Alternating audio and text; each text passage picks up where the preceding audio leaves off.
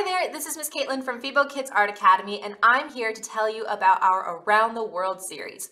Now, we are going to be visiting the continent of South America, and I wanted to share with you just a little example project of some of the things that we're going to be doing and some things that we'll learn about. Now, we are going to be creating this incredible project of a tortoise from the Galápagos Islands in Ecuador. So let's go ahead and take a look at my desk, and I can show you what you're going to need to create this project. All right. So here's my desk. Here's our little example project today. When we do our Around the World series, we'll usually talk a bit about the country, we'll talk a bit about the flag and some important landmarks, or maybe some really incredible animals that live there. In this case, we're going to talk about these beautiful, very old tortoises that live on the Galápagos Islands. Now, I'm not going to do every single step with you today. This is just an example, but I am going to show you how to draw the turtle from, or rather the tortoise from start to finish. So if you want to color things in today, after you're done drawing the tortoise with me, you're going to need some watercolor, and I also used some permanent markers, just so that, you know, when you go over things with the watercolor, it doesn't smudge away. However, you could just outline everything with a Sharpie, a regular old Sharpie or permanent marker is fine, but if you want to get a little fancy with it, some different color permanent markers will do you good. Now, since I am creating this for the purpose of coloring it in with watercolor, I did this on a piece of watercolor paper. Now, if you are going to be using different materials to fill in your tortoise later, you can just do this on any kind of paper you want. But if you are going to paint and if you are going to do watercolor, I recommend watercolor paper or some kind of thick paper. As well, you're going to need your trusty pencil and eraser. So let's go ahead and get started on how to draw this Galápagos tortoise. Okay. So the Galápagos Islands are, and I always have trouble saying this word for some reason, an archipelago, which is a group or kind of a chain of islands. Now, sometimes we'll call things an archipelago if it's not just a chain, if it's just kind of a grouping of islands, and that's what these islands are. They're also volcanic in nature, so they sprout out from the ocean because of volcanic activity.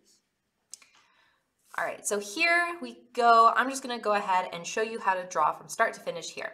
Make sure that your paper is turned horizontal side to side, and you might notice that I am using a Sharpie, and that's because I wanna make sure that you're able to see my lines.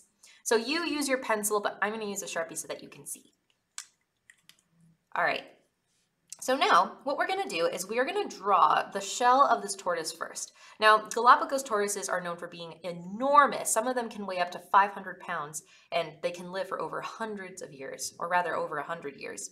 So for this, I want us to go to the center of our paper, and the first shape that I want you to draw is a big curved line like this. This is going to be the back of the turtle shell, or the tortoise shell. Now, the thing about the Galápagos tortoises and the species that kind of live on there, especially you can see it in the different tortoises and turtles, is that they all are the same, like they are Galápagos tortoises and turtles, but they each have something that's a little bit different to kind of help them survive on any of the islands they happen to be on. All right, so go ahead and take your pencil, and we're now going to draw a big U shape around. It almost kind of looks like a lemon, what we've made here. Now, of course, we can get a little bit more fancy with how this is going to look. You could take your pencil and we can add in some bumps on the turtle's shell, but we'll do that kind of at the end. Let's go ahead and draw the head and the neck for this Galápagos turtle. Now, depending on the turtle or the tortoise, some of them have a little bit longer necks so that they can reach up and grab, you know, some more leaves or just more food in higher places. Some of them have shorter necks, though. I want you to go right about here on this left side of your shell, and you're going to draw a curved line up. Now, their heads are actually quite flat on the top, so you're just going to take your pencil and draw a diagonal line out. You're going to draw a curved line down, and we're going to draw a little smile for our tortoise right here. So you can just draw a little smile. All right, I'm gonna go underneath. We're gonna draw the chin, and you're just gonna draw a short line down from the mouth and a curved line in. And there you have the chin. If you want to draw an eye right now, go for it. And by the way, if you need to pause the video so that you can just see everything the way that you need to, that's fine. Go at your own pace. All right, so now we're gonna go ahead and draw the front of the neck. You're gonna take your pencil, go right underneath your jawline there, draw a curved line down, almost like a like backwards J. All right, so we have a pretty good start to our tortoise here. We're gonna go ahead and draw the front legs. To do this, I want you to start again right at the side of your shell, right about here, and I want you to draw a curved line out. Now we want these curved lines to be quite big. A lot of these tortoises have these huge sort of legs, and it's to help them withstand the weight of their shell. Now, their shells are actually not solid. The inside is kind of like a honeycomb structure. Think of like, like the honeycombs you see on a beehive. So a lot of it has like little air pockets, and that makes the shell a little bit lighter and just easier to carry for the turtle. All right, now I want you to go just underneath your shell right here. We're gonna draw a really similar curved line like we did before. And then you're gonna connect with a U shape. Okay, that's foot number one. Let's draw the other. So we're gonna see a little bit of the other front leg kind of coming out. So go right about here on your neck, draw a curved line out, draw a U shape back. All right, we're almost there. We're gonna go ahead and draw one of the back legs. So you're gonna head right underneath your shell on the right-hand side here. And you're just gonna draw a curved line down, and you can end that off with a U shape. And then right here, we're actually going to draw the rest of the shell. So we have the large part of the shell that's on top, and then we have the part that's on the bottom. So it really looks like the turtle is kind of, enclosed in the shell. So all you're going to do is go right about here on your back leg to start, draw a horizontal line, and then curve upwards, because again, it's kind of curving upwards towards the turtle. Okay. Now from here, you can feel free to add a couple of details to really make this turtle look, or really make this tortoise look a little bit more realistic. So to do this, you could go on top of your shell. You could draw just a few bumpy lines. Now I can't erase, obviously, because I've worked in Sharpie, but any of those extra lines from before, you can just erase. And you want to keep the lumps.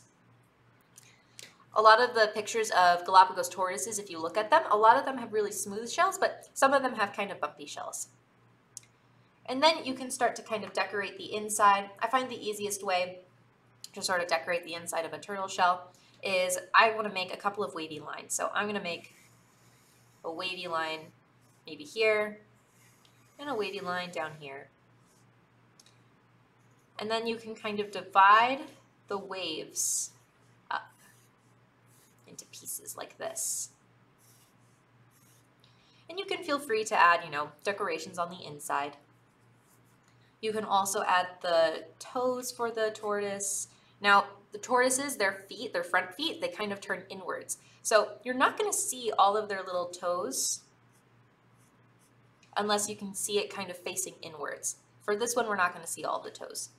For their back legs, you are going to see quite a few of the toes if they're just standing normally. All right. Now you can feel free to decorate how you like and keep working on that. You can even look up some pictures of actual Galapagos tortoises and draw any texture that you see. They have these really beautiful sort of like, almost like scales, not quite like scales, but like scales on their front legs. I think they're really cool. But we want our Galapagos tortoises to be at the beach today. They love to be out in the sun because they're cold-blooded animals, so they have to, get warmth from the sun. Let's go ahead and draw a horizon line for where the end of the ocean would be, where the sky would begin. So go right about here. I'd say, midway on your turtle's neck, just draw a horizontal line out. You can kind of follow with your eyes over to the right side of your shell, draw a horizon line out there. And then we want to show the waves kind of coming in on the beach. So you can draw a wavy line and a wavy line. Now you can decide what time of day you want it to be, but remember Galapagos tortoises, they're usually more active during the day and they're trying to get as much sunlight as they can. So we want to make this maybe, it's the morning, like our tortoise just woke up and it's so happy to start the day and get some warm, warm sun on this tropical island. So first off, I'm going to draw some clouds in the sky. If you want to draw clouds like me, I'm just drawing rainbow shapes kind of over and over and over again. And they almost look like they're resting on the horizon line. Of course they're not, clouds are in the sky, but because of how far away they are, they almost look like they're resting.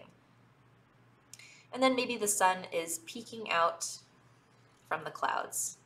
You basically just draw a big curved line or pretend like you're drawing a circle. Now go ahead and fill, or rather outline everything, and your picture will look something kind of like this. I'll show you without those eraser marks or those pretend eraser marks what mine looks like, and also what it looks like once I have everything outlined in different colored permanent markers. From here, you can go ahead and fill everything in. If you want to include the Galapagos Islands, like the name at the bottom, you can. So I'm going to leave this here just so that you can see what my picture looks like and you can use it as a reference as you continue to color in your picture. All right, so that just about does it for our project. Remember, if you are using something like watercolors or something messy, be sure to clean up your space at the very end of the project. All right, I hope you had a lot of fun. I'd love to see your projects when you're done with them. So you can share them on Fibo Village once you are a member on there. And I hope to see you in an Around the World class very soon. Bye for now.